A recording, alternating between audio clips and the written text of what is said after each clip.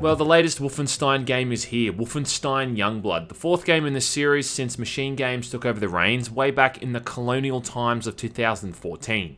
However, Youngblood's also been co-developed with Arkane Studios, the developers of the Dishonored and the Prey games. And seeing these two devs coming together is like watching Arnie and Carl Weathers giving each other that oily handshake at the start of Predator.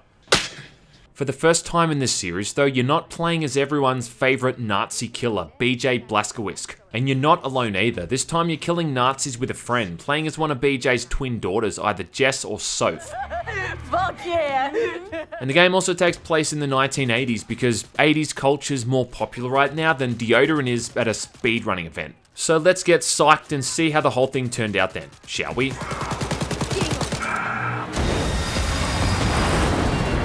Right, so Wolfenstein Youngblood takes place 20 or so years after the events in New Colossus, where BJ and his resistance buddies succeeded in clearing the Nazis out of America and liberating the entire country. Good for them. With the death of Frau Engel, there's no longer anyone to really keep the troops rallied, so some sense of normalcy has resumed, with returning character Grace Walker now leading the FBI, because at this point there wasn't really anyone else left alive who could still do it. Yeah. In the intro though, we find out that for some reason BJ has gone missing, and it's up to his two twin daughters Jess and Soph to find him. Well look, it's not really up to them, but the premise of heading into Nazi-occupied Paris with basically no combat training or world experience somehow sounds like a good idea to them, so that's what they do. Along the way they'll help out the French resistance, move through the Paris underground and catacombs, and of course kill lots of Nazis.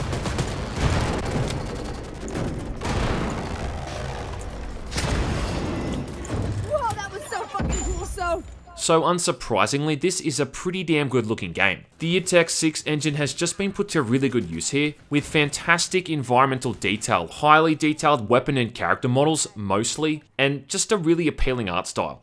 It's kind of weird though that the 80s still pretty much turned out the same way it did, even though it's set in an alternate history where the Nazis won the Second World War. But you can see they've tried to modify things a little bit to fit in with the fact that the past 40 years have played out a lot different. But the premise is really just window dressing, it's the gameplay that matters the most. Now gameplay wise, not much has really been changed from New Colossus. You'll be using mostly the same guns, albeit slightly updated to suit the time period, along with a few new ones. And you've got mostly the same mechanics, like double jumping, sliding, and all that kind of stuff. Here you go, dude! After a couple of introductory missions which serve as a bit of a tutorial for how these mechanics work, you meet up with the French resistance and have to start tracking down your old man. And this is where things start to open up a bit. Now you've got access to the Paris catacombs which serve as your base of operations and the current resistance headquarters. From here you can collect missions from NPCs which send you to about half a dozen or so different sections of Paris. Nazi patrols are everywhere. When you're moving through these areas, you're able to go with a stealth or a combat approach when engaging enemies. And it kinda reminds me a bit of moving through Eisenstadt in Raven Software's 2009 Wolfenstein. That game also had a very similar setting, and it was alike too in the way that it put you in this occupied area, and then kinda let you choose how you wanted to move through that environment and engage your enemies. It's also got that Far Cry 2 vibe in the way that these assholes are gonna respawn every single time you move back through that area. Yeah, all of them, even the big ones. And then it's also very similar to Dishonored, how you can move through these back streets to avoid enemy patrols, or cut straight through someone's apartment as a shortcut. This is where you see the Arkane Studios influence coming in, and some of these areas look like they've been ripped right out of the streets of Dunwall. It's a shame though that unlike Dishonored, you can't interact with other citizens. You're just kinda limited to the squads of enemies that are trying to kill you. Paris is a very empty city, and it's a shame they didn't explore the effect the resistance has been having on other people. The city just serves as a backdrop and a sandbox to how you want to tackle all of these missions, and yeah look, running around the place and jumping through windows, ambushing patrols and killing things is pretty fun. Mobility is really good too, you've got that double jump, you can vault over walls and clamber up ledges. You can even dash to the side with an upgrade and slide across the ground. Moving around with dual machine pistols and mowing down guys in a flash is some of the most satisfying gunplay I think in the entire series. And you're constantly upgrading your weapons with coins that you find throughout the environment and in crates. Each weapon has 3 separate upgrade trees which affect things like the fire rate, DPS and magazine capacity. So you're always on the lookout for coins here, like a bogan at a bus stop. The problem is though, is that this is all you're really going to be doing the entire game. Now the main goal is to take out 3 giant robots that control the access to some kind of super secret tower. And it's believed that once you reach this tower, it's going to help you locate where BJ is. But to take on these robots, you first need to be a high enough level, and to be a high enough level, you need to level up. You do this by killing lots of enemies and completing other side missions in the various sections of the city. Got the bug in place, Abby. Well done, girls. It's kind of similar to what they did recently in Rage 2, where the bulk majority of the campaign was the grinding element to get to the next story mission. Far Cry New Dawn also did a similar thing, and even The Division 2 was guilty of this to an extent. I mean, if you could just go right to these robots from the get-go, there'd be no point to playing the other side missions. So it's really just a way of padding the game's length out, but also giving you a sense of progression. What they're doing is putting a number on something and forcing a certain requirement of the player before you can finish it. But once you reach that necessary level, you're still going to take on the enemies the exact same way. It's just a prerequisite to getting there. Doesn't really matter who you play as either, because both girls can use the exact same weapons and they both have access to the same skill set. About all it changes is their appearance. Both girls get access to a cloaking device, which when upgraded makes it really easier to sneak past enemies. Then you've got the ramshackles returning from the new Colossus, where you can shove into enemies and either kill them or knock them on their ass. Then there's one more power that you get right before the end of the game, which is necessary for a single boss fight, but then it's never really needed ever again. It would have been cool if they had have made Jess the stealthier option and Soph like a brawler or something. Like, it could have made the combat a bit more dynamic and open-ended. As a result, you both use the same guns, the same attachments, the same skills, and you level up the same way. Oh yeah, Youngblood has a leveling system. So obviously the girls aren't exactly the hardened, seasoned Nazi killers that their dad was, so they're gonna be a bit sloppy at things to begin with. In fact, you get to see their very first kill ever in-game. So you start off at level 1, and as you level up, you earn a skill point, and the damage you do increases incrementally by 1% every time. So the more you level up, the more you can upgrade your character and the more damage you do. Some missions and some enemy types, like I said before, require a certain level to comfortably take them on. Otherwise, for some reason, it feels like you're firing champagne corks at them or something. And it's like their bullets are made out of fucking Valerian steel, because they'll melt you in seconds.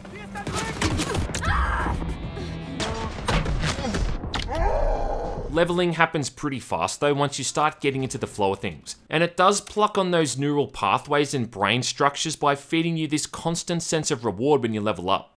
What I think's neat too though is that when you're playing in co-op mode, the difficulty that you choose is separate to your partner. So you can be playing on very hard for instance, and if your buddy isn't as good at shooters as you are, he can bump his down to easy and you can still both reap the benefits. Team play is also pretty damn important. Between both of you, you've got 3 lives. Now how this works is that when someone gets down by an enemy, you can revive them if you're quick, but if they bleed out, they can get back up automatically, but you lose one of your 3 lives. If you lose all 3 of these, it's a game over, and it throws you right back to the start of an area. But they do give you the tools to help prevent death, like this weird pet mechanic where Jess or Soph can flash some devil's horns or a thumbs up, which gives both of you 50 health points. If both of you do it back to back, that's 100 health points in a matter of seconds. And yeah, you're gonna need it. Aside from the game using your Bethesda friends list instead of the Steam friends list, which is just stupid, inviting friends is also pretty easy. You can hop into someone else's game and all of your progress and your weapons gonna carry over into theirs. If you've unlocked weapons from later in the game, you can now even use these to access new areas. And it doesn't seem like you can really carry low level players either, because the areas are gonna have enemies that scale to your level. Sadly though, I had quite a few dropouts and lag issues when I was playing with other people, but this might have just been because the game was still pre-release, so I'm hoping it's since been fixed. Mostly though, it does seem like they've handled this co-op aspect pretty well. There's even the option of in-game voice chat, and again, you're gonna need it. And in terms of the shooting, look, I can't really fault it. I played the game on very hard, and aside from a couple of outright broken boss fights, the combat felt pretty good and balanced. This is a big improvement from the new Colossus, where you'd often get blindsided and melted by even the weakest and the lamest of enemies. Speaking of the new Colossus, Youngblood really is so different tonally, and it does seem a bit out of place with the rest of the series. Cigarette? So you had the New Order, right, which felt like this very dark and gritty story, trying to show the atrocities of war and dealing with themes like torture and genocide. The Old Blood went for the schlocky route, being very self-aware, throwing zombies and ancient monsters at the player, but doing it in a fun and a cheesy way. The new Colossus felt like it didn't know what the hell it wanted to be. At times it tried to be dark and serious, but then other times it used humour in a way that felt awkward and forced. And it wasn't sure if it wanted to use violence as a deterrent or a punchline. Youngblood, on the other hand, ignores all of that. And it feels like the video game equivalent of Cyndi Lauper's Girls Just Wanna Have Fun. Things start off kinda serious, with BJ and Anya trying to tutor their daughters for this inevitable upcoming war against the Nazis. But then after that, when BJ disappears and Jess and Soph head off with their friend Abby to find him, it turns into this wacky adventure, where these doe-eyed young women steal a chopper and fly into Nazi-occupied Europe to start killing bad guys because it's something fun to do. I mean, the cinematic where the girls kill their first Nazi is played for laughs, where the premise of blowing someone's head off and having their brains get in your mouth is something to poke fun at, which is fine. I mean, I laughed at it, but it's just showing how vastly different in tone all these games are. Oh my god. Oh my god, I got his brains in my mouth! It also lacks a real antagonist for the majority of the campaign, which doesn't help either. My biggest problem with Wolfenstein 2 though was that it seemed to favour cinematics over gameplay. You'd play through a section in that game for about 15 or 20 minutes, but then you'd have to sit through another 5 or 10 minutes of cinematics after that. And I felt it was this really bad cycle of storytelling and gameplay that I found very jarring. Youngblood, on the other hand, is the complete opposite of that. So the game opens with about 15 or so minutes of cinematics, which helps to set things up a bit. Then after that, you've got a couple of the introductory missions before a few more cinematics, but then that's pretty much it. Once you reach this hub area and can start tackling all of these main and side missions, you don't get interrupted at all, pretty much the entire time. You can just run around to your heart's content without having to watch a cringy cutscene showing characters trying to artificially interact with each other. And I think honestly, in the entire game, there can't be more than maybe 7 or 8 lengthy cinematics.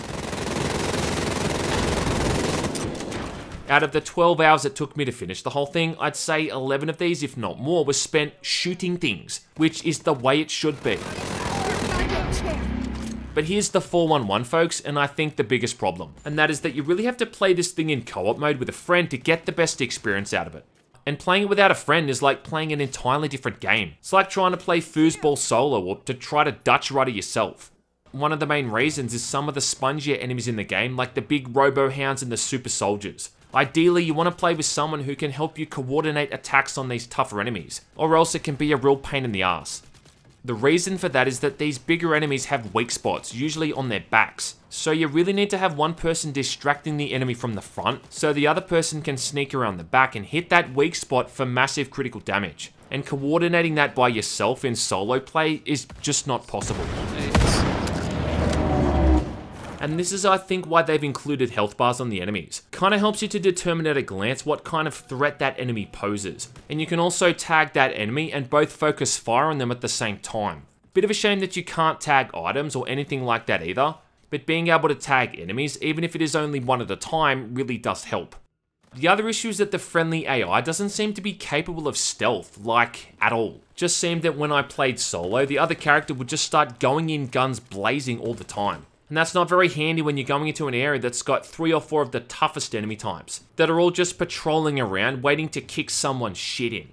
So, them's the breaks, and I mean, if you haven't got someone to play this with, well, you should really consider if it's worth your hard-earned dollary dues.